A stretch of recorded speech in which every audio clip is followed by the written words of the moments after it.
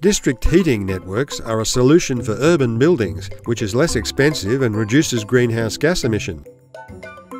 The concept is based on the local production of hot water, which is connected to a network of pipes to heat multiple buildings.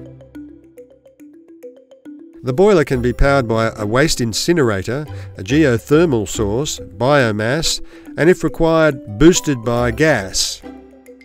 Forming a closed system, the primary pipe network allows water to be heated to between 60 and 110 degrees Celsius when it arrives at the heating substations of each building. Here the hot water enters each building's pipe system, known as the secondary network. The hot water then heats radiators and provides hot water for bathrooms and kitchens. After passing through the substation, the water used for space heating goes back to the primary circuit at a slightly lower temperature and then is reheated by the boiler before being returned to the primary pipe network.